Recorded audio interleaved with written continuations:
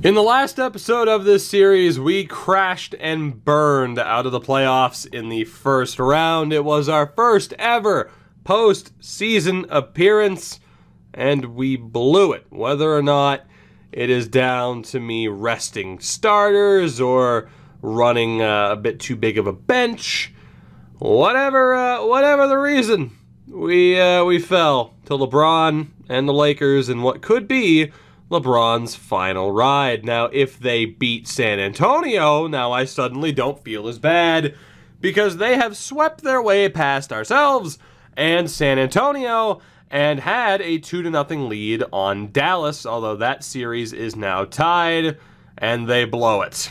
So there you go, LA. You managed to win 10 games in a row before losing 4 straight to the Mavericks, who went on to the final only to lose to the New York Knicks, who somehow ended up winning a championship as Donnie Sims was the MVP of the finals. So that ends a very wild ride for us in the playoffs, just the season in general.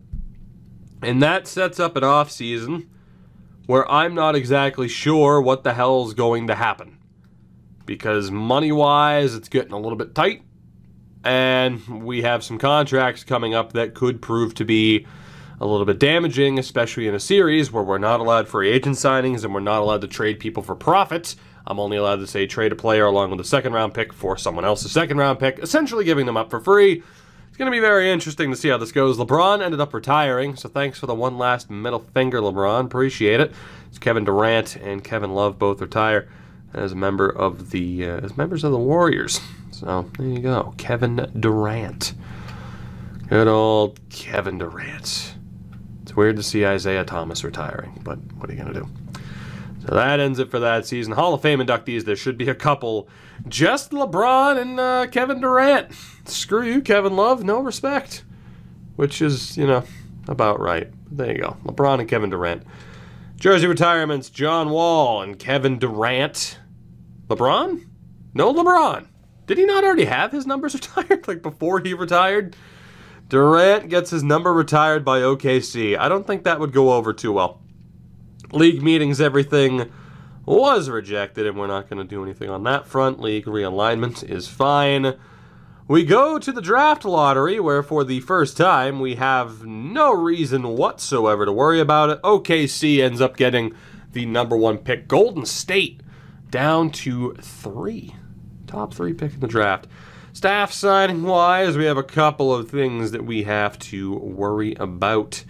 So, #1, I want to view the candidates for a CFO, even though, well, Malone's pretty much as good as it's going to get. Assistant GM, I mean, again, contracts were fine. Still good with Mike D'Antoni, so I guess assistant coach is what we're going to want to worry about. Brad Stevens, ooh, he wants to be a head coach, of course, but ooh, I'm tempted. Matthew Jones, good offense, but not very well-rounded. And Melvin Hunt. Do we not have like a half-decent defensive assistant coach? Like Steve Kerr is there, and then I was going to say Eric Spoelstra. The names just kind of ran together. Dirk. Do I bring back Dirk? I don't feel like I can. I don't feel like I can. I mean, is there anybody?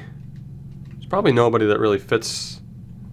I mean, kind of like a system, like a balanced system is probably best for us. Because no one's really going to fit the type of offense that we're running. So, as far as what we're looking at here, let me just go all the way back up to the top, because damn it, we're already doing it. I mean, Dirk might be the best guy for the job. Funny enough, although post-centric. John Smith is terrible. Bob Weiss is... He looks like fucking... What's his face? From frickin' Christmas Vacation. Chevy Chase looks like... If you were to tell me that's Chevy Chase's brother. Good old Chevy. What a guy. Oh, God. Or that dude from that one sitcom I don't watch. Like a mix of the two. Hey, Conrad Oakley's not that bad, but he wants to be a head coach. Dion Blount is fairly well-rounded. Let's go for Dion Blount. Dion, buddy. Let's come to an agreement. So I'm holding left trigger. I'm holding right. Aha! There we go. Okay, look at that. Left trigger does work. That was really weird. So hope that goes through. Head scout. Head scout. Let's just look for the best available right now. Cuba Gooden Jr., James Graham, or Don Carter. Oh, Cuba. We've had a good run. Let's go for James Graham. Let's go for James Graham. Cuba, you found us some good players, but we'll let you move on to greener pastures. And Randy Martin. 99% jawline, but we'll still sign him up. Hopefully, we'll be good to go on that front. Let's just advance a day. Yes, I'll sign Randy and Graham. And Mr. Blount has signed as well. Good. That brings us to the Combine and the pre-draft workouts. Do not draft Maurice Lindsay. Gotcha. I think it was Lindsay. It might have been Lindsley. Pre-draft workouts. So, obviously, we're going to be just a little bit down there in terms of the draft order, which is fine. I'm just very nervous as to whether or not I should trade somebody right now. Particularly, not Darrell Arnold, not Bohannon, but, you know, Cameron Black. Seems like now might be the right time. He's making a lot of money. Dario's making a decent amount of money. Dourekas needs a new deal. Murray Hopkins needs a new deal. Now seems like it might be the right time to trade away some of these guys because salary-wise, I can be honest, I'm a little bit unsure as far as, you know, how safe we need to be, right? Obviously, I'm aware of the luxury tax, right? And we still have $55 million in space. That's going to disappear very quickly. Very quickly. I can't help but think that now would be the right time, even though Cameron Black's only 24. And it might be the wrong moves at the wrong time, but at least we have some half-decent players to replace him. And if we look at the attributes for Cameron Black, I mean, 88 potential, he's gonna get better. But we know he's defense first.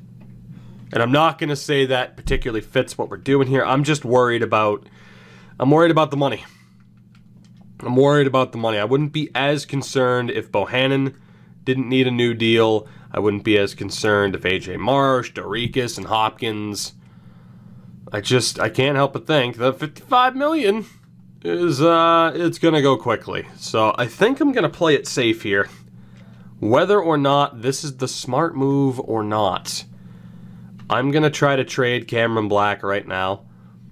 And we're gonna see what we can do. Listed as 3.5 star. And I'm nearly tempted again with Arnold. We're fine. Shooting guard wise, I mean, Nash and Cato, Davidson, they're still gonna be important.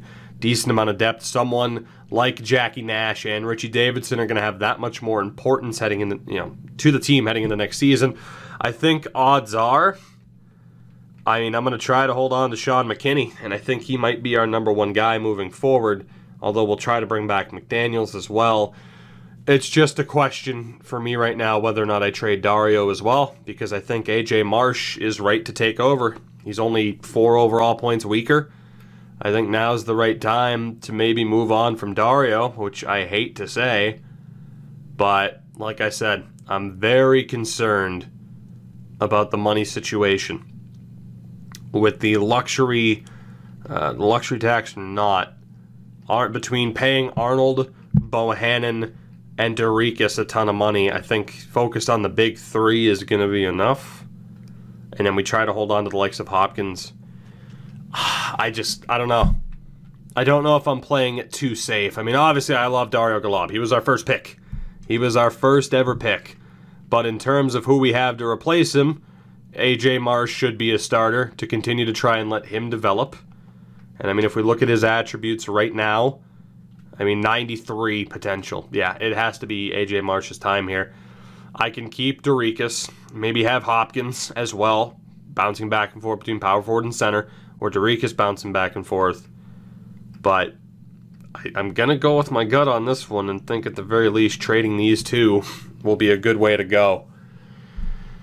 That's going to free up quite a bit of salary as well. I mean, $25 million for Cameron Black and over $18 million for Dario Galob. That's going to be the right way to go. And again, I'm going to have to pair them with a second-round pick this year, and it's just going to be trading them for whatever second-round pick we can get, or whatever the hell the team can afford it.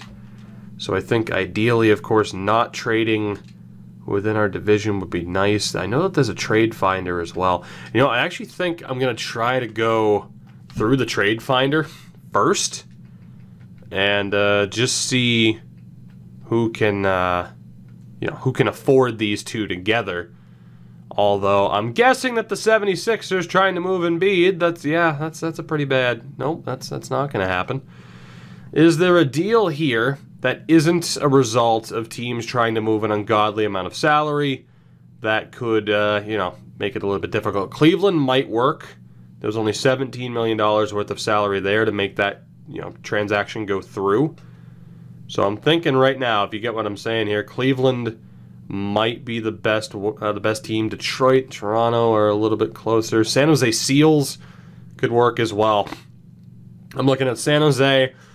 I'm nervous about making OKC better, but San Jose, Minnesota aren't terrible options.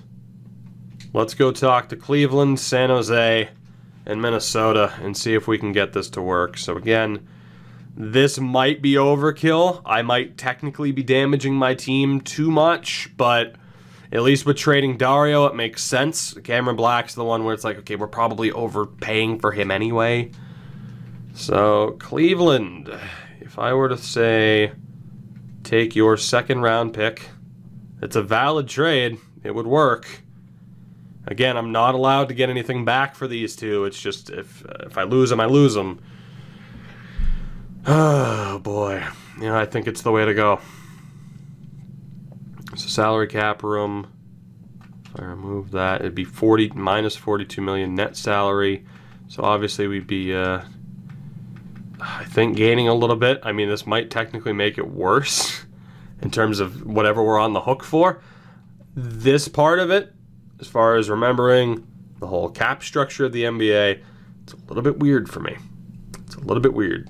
3 bird years are required before a team can go over the salary cap to re-sign a player. Yeah, I'm aware of that. Oh, Dario. Dario. I'm going to go with my gut on this. This could end up being an absolutely horrific mistake. And it sucks that we have to trade 2 decent players, but I'm going with my gut on this. Will that go through? Yes, it will. So Dario Galob and Cameron Black have been dealt just to get us a little bit of cap alleviation. Whether or not that was the right choice, time will tell. Now, as far as what we are dealing with in the drafts, obviously the players at the top of the board don't really affect us. But pretty much at about, say, 15 is when we want to start being concerned. So we'll take a look at Gus Davis. Lamont Boone would be all right. Ellis Pierce. Perkins, I'm not really going to have to worry about too much. Even though, I mean, yeah, we have a not a shooting forward, a small forward for the future. Cunningham, Ruben Winston we'll take a look at. Moody, don't really have to look at him necessarily. Although he might end, 100% actually. What am I talking about? I need to pay attention to who's actually at 100% already, my bad. I'm second guessing most of what I'm doing, and I'm trying not necessarily, to not necessarily make panic moves over what's gone down. It's just definitely me second guessing whether or not I just made the right call. But that move is done, of course. Kobe Guerrero, we'll take a look at Jim Brewer, Wallace Keefe, which is a great name. We'll avoid that dude and that dude. A lot of centers. Willie Blount is there. Jesse Wall, Cesar Guzman. And that is it. Let's do it. So, to the draft we go. And we'll see what we're dealing with here. Number 1 pick to OKC. Not the first time, of course, they've gotten a number 1 pick. They take Norman Reese, the Englishman. He's rocking the David Vujanich look there. We will sim to our pick, which is 31st, because of all of the goddamn players in this league. And we'll start off by looking at Draft Express, and Javon Perkins 21 years old. He was 18th on Draft Express, 21 years old, 65 overall. But I guess ceiling is Meta World Peace. Good old Ron Artest. I guess the argument here is what the hell is his potential? Is he worth trying to develop? 89! He could be worth trying to develop at 21 years old. There's also Adrian Bosch, though, who's a year younger, a lot further ahead. What is his potential? 75. Ugh. We'd have to waste a couple of off seasons worth of untapped potential on him. I don't think that's worth it. Let's see, Willard Torres, 68 overall, 19 years old. What is your potential, buddy? Out of Oregon State, 77. That kind of hurts. Let's look over this way, shall we? So top potentials right now are Perkins and Alan Richards. Right. So Richards is 23 at a 64. Derek Westfall is a 64 at 21, which really isn't great unless he has a good potential. Which, I mean, it's an 82. So that means even someone like Jim Brewer, it's going to be worse. It doesn't look like a very good draft for us at this point. 82. I mean, ideally, we'd take a point guard, just to have a natural point guard for a, a secondary position behind Arnold, which is the one thing that we're technically lacking. It's just whether or not anyone's half decent. I mean, someone like Perkins, I mean, Alan Richards, again, it's just that potential. I mean, it's an 86, but he's 23 years old. So it's kind of rough. Jim Brewer. Perkins is more of a defender anyway, so he'd basically be a worse Cameron Black replacement. And the highest overall is Bosch. That is a rough situation to be in because I don't really trust. Attribute-wise, potential is not there. We got to go back over to aggregates. This is not a good situation here. Now, obviously, it's towards the end of a first round with the highly expanded league, and I think that's what a lot of people have to remember. Like, okay, we added in a shitload of expansion teams, so obviously by the end of the first round and into the second round, there's not going to be much talent left that isn't going to be, the type of player that you really have to aim to develop. If I look at point guards outright, though, how many are left in this draft? The answer is quite a few. In terms of who we have scouted, though, there's only 3 that we have complete info on. Willard Torres, again, 19, is a 77. We could at least craft him into a half-decent role player. Like, he doesn't have to be this amazing starter. I gotta be honest, I'm thinking Willard Torres is the guy. I mean, he's 28th on Draft Express, so it's not exactly a stretch. I'm gonna take Willard Torres. I mean, in terms of him being a player behind Arnold, I think we're gonna be looking all right. I hope this probably spells the end of someone like Cato's time on the team. But of course, we know that Davidson, Cato, and Nash are all a little bit more suited towards being a forward as opposed to a point guard. So I'm gonna take Willard Torres. I want to see what they say about him. You look at the Sonics roster from a team need perspective. Yep, that's exactly what we needed, of course. Here's a point guard to the second round, which of course will technically have been Cleveland's pick, not our own, so we'll see. It is 67th, I think it was, something like that. So in terms of scouting, we only have 3 players scouted at 100%. The youngest of them is Ethan Baker at forward, 19-year-old out of Pitt. 75. It's not too bad. He's pretty far down there, but again, we don't know anything about Cameron Kane, Jack McCoy, Greg Babcock. We know pretty much nothing about these guys. So I'd rather go with someone who's a bit more, of a 100% guarantee here. Tien Chung Yi, who I think we looked at before. Of course, we're not going to know his potential, though. So I'm going to play it safe. We're going to take Ethan Baker, who will spend some time in the good old G League, but yeah, we'll bring on Baker, and that's not too bad. It's not too bad. Again, judging by where we were going to be drafting, that's about what we were looking at anyway, in terms of those type of players. So I'm okay with it. Norman Reese was a 79. From there, it kind of dropped off a little bit. You got a couple of other guys who are up there. They're already half decent players. In terms of like true superstars out of the draft, it's been a little bit of a rarity, but I'm okay with that. I'm all right with that. The rookie signing, Torres and Baker, welcome aboard. So cap room, we're going to be $45 million in the hole right now. Yikes. But still, we'll sign both of those two. Brings us to our team options, which, I mean, obviously, Bohannon, Dourekas, and AJ Marsh, we're picking that up. I'm even going to pick it up for Jackie Nash, just for now. We'll see whether or not he ends up sticking around. We'll pick up those options, though. So we know that we're good to go on that front. That brings us to qualifying offers. So Wesley and Hopkins, McKinney, Cato, Chris Hunt will be the only guy that we do not extend a qualifying offer to.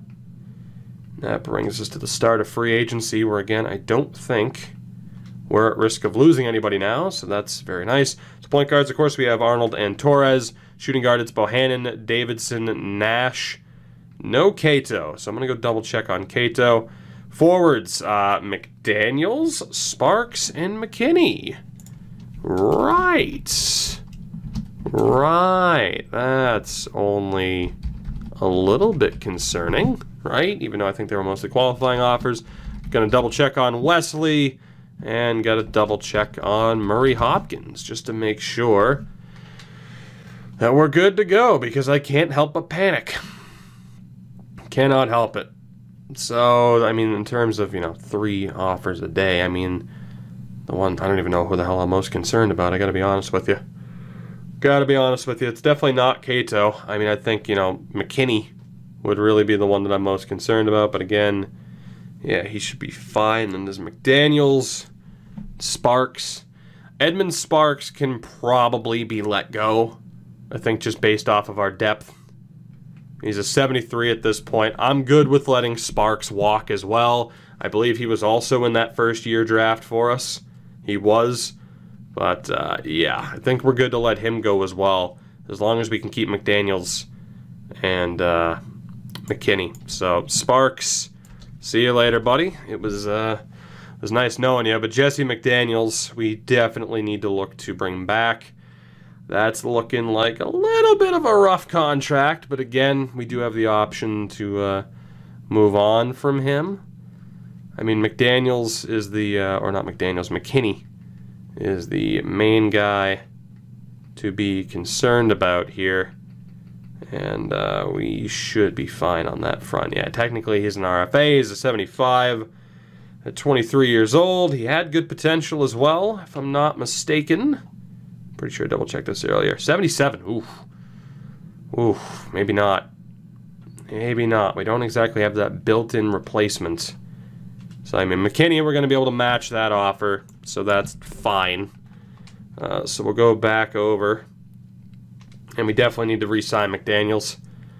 So I'm just going to give him the offer that he wants. Since we can afford it, we should be fine there.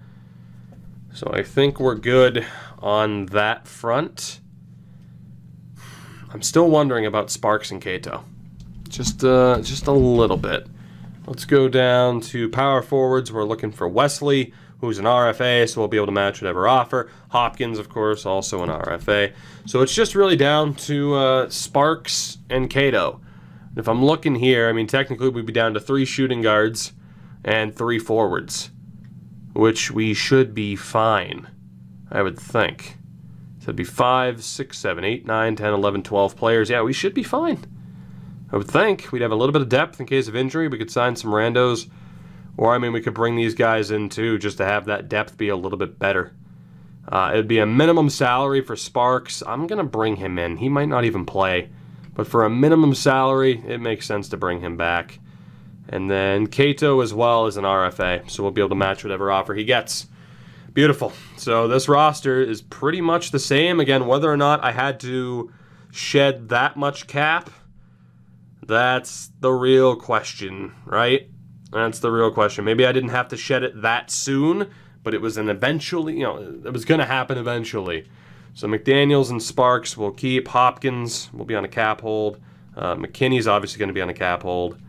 And Sparks, McDaniels are fine. Wesley's on a cap hold. Cato, Hunt, we will renounce his rights. So we should be good for the most part. I don't know. Now Now I'm second-guessing myself whether or not I needed to shed that much space, but McDaniels, of course, will agree to a deal. Sparks will agree to a deal. We're going to match the option for Murray Hopkins, obviously. We're going to keep McKinney. I'm just going to double-check this. So McDaniels we're agreeing, Sparks we're agreeing, Hopkins we're matching, McKinney we're holding, and Wesley we're holding, Cato we're holding, and Hunt we're renouncing rights. Perfect. So don't really plan on letting anybody go. And then day 3, we're still good. So again, agree, match. Cap hold for McKinney. Cap hold for Wesley and Cato. There we go. Not too bad. Let's advance forward yet again. And still no offers for these 3. I might as well send an offer now, right? I mean, unless, like, McKinney was the one who didn't even want to negotiate. But, I mean, come on, buddy. You're staying. Like, that's not changing. You are staying here. We'll go to RFA's McKinney. I mean, you're gonna stay. You have no choice. Like, you really don't.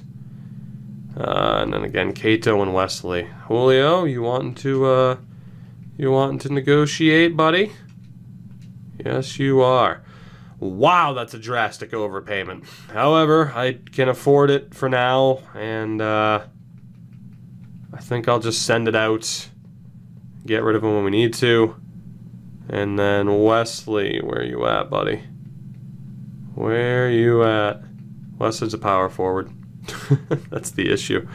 There you are, Byron. You're not that good, but I still want you. So let's move forward. So Cato and Wesley have agreed. McKinney is, of course, still going to hold out. We'll be able to bring him back, though. McKinney, buddy, you're the last one. Obviously, you're going to have a bit better of a role. McKinney, you are not going to the Aces. I am matching that. You are stuck here. So our roster is looking relatively good to go. Again, it's just the question over whether or not that was a wise move. But technically, we're looking okay in terms of salary cap room and everything. My concern is, of course, Bohannon's deal is going to be going up. And then what happens when Dourekas' deal goes up. So, let me know. I mean, that's going to be the controversial moment of the episode. Whether or not I may have just potentially screwed us out of something due to maybe jumping the gun and playing it a little bit too safe with the money. But, it's, at the very least, Cameron Black really didn't fit our system. He was, he is a defense-first option. And there's no doubt that we needed A.J. Marsh to take over for Dario as the starting power forward. Darrell Arnold's up to a 91 overall. Bohannon's a 92. Jackie Nash is up to a 74. Cato a 73. Davidson held at a 72. That season-ending injury didn't help him. McDaniels is a 79. McKinney is a 76. Sparks still at a 73. Baker is terrible. He'll be in the G League. Marsh is up to an 80. So I think we had to. Like, Dario would have been fairly expensive, just, not even being the starter. Wesley at 72, Dourekas down to an 88, and Hopkins at an 80. I don't know, man. Time will tell whether or not that was the right choice. I think you can tell. I already have my doubts over whether or not I made the right choice, but I felt like playing it safe. And play it safe I did by shedding some of that extra salary. And now, obviously, it's a new thing for me, ish, in terms of understanding, like, okay, I get, like, obviously, like, okay, here's your normal salary cap, I understand with the luxury taxes and everything. It's just, okay, how much money are these guys going to be getting at this point in time? So, as far as the roster is concerned, Arnold is A+ potential, so he's good. Torres is a B-. We could look to bump that up. Cato's a B-. Cato's still only 22 years old because we got him at a high school. Davidson at a B+. Jackie Nash at a B. It's not too bad. McDaniels at a B+. McKinney at a B-. AJ Marsh is already an A+. You have Wesley at a B-. Dourekas at an A.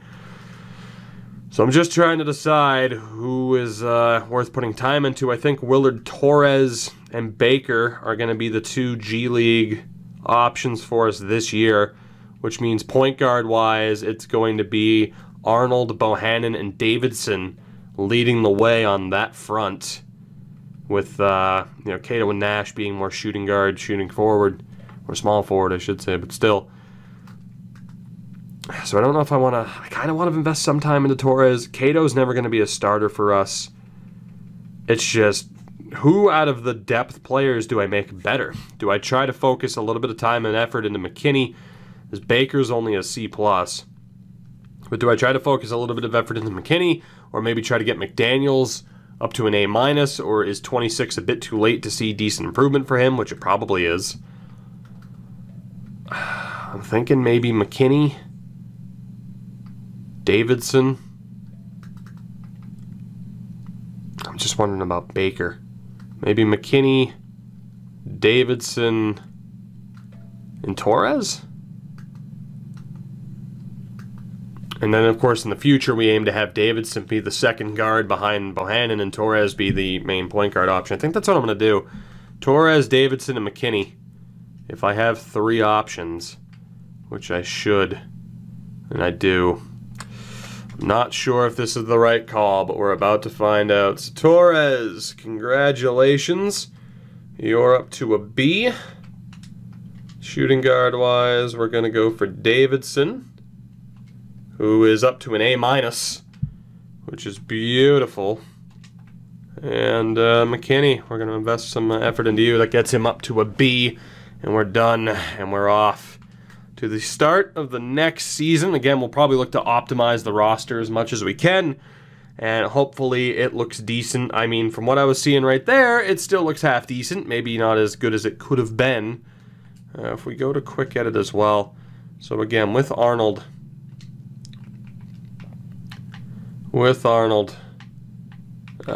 same thing. Point guard first, shooting guard second. That's staying the same. With Willard Torres, and you know what, in fairness, I mean, I know I'm already sending Torres down to the G League, that's fine. We're going to send Baker down as well, although I need to sign somebody. So I think, and in fairness, it's not going to be a point guard, because then it won't run these guys, I think. So it'll probably be just like a nonsense power forward, or whoever the hell is like the lowest. Yeah, so we'll actually be bringing back Chris Hunt. That works for me. And that way we should be able to send that dude down. Oh boy, the menus. There we go. So Mr. Baker, to the G League you go.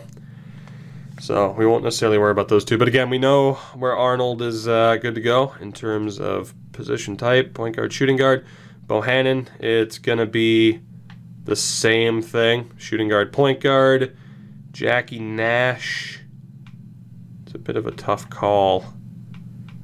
So 70 overall there, 74 there, 74 there. Yeah, so Nash is going to be the same thing. Cato, 69, 73, 72. Same thing there in terms of optimizing him. Davidson is a 70 rated point guard, 72 there, 73 as a forward. It's a little bit tough. It's a little bit tough where he's technically better as a forward, but I think in terms of point guards, he's a little bit higher rated. And I think that'll get him a little bit more playing time being, you know, having point guard as an option. I think the issue here, though, is Nash also set up. So Nash is a 70, Cato's a little bit weaker. Cato's only a 72 there, whereas Nash is still a 74. I'm thinking maybe having Cato be set up as a point guard as well, but for now I guess that's fine. And in fairness, I mean, we don't really have any new additions that we need to full-on optimize from where we were, so I think with the team, let's take a look at ye olde game plan and say that we want to run a 10-man. Would we have somebody playing? So Davidson right now would technically be out, as would Jackie Nash, which is a little bit surprising. Just a bit. But it would be Dourekas, Marsh, McDaniels, and then obviously Arnold and Bohannon, which isn't too bad. Hopkins would be the 6th man. McKinney would be getting plenty of playtime. Sparks might be getting a little bit more playtime than he really needs.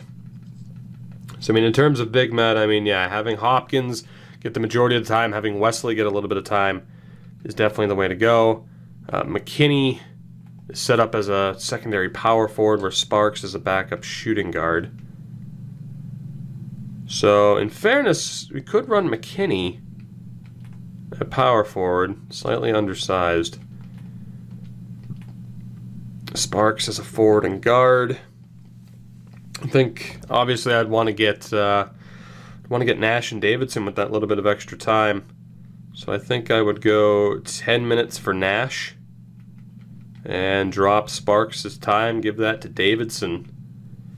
I think for the most part, we'd pretty much be good to go.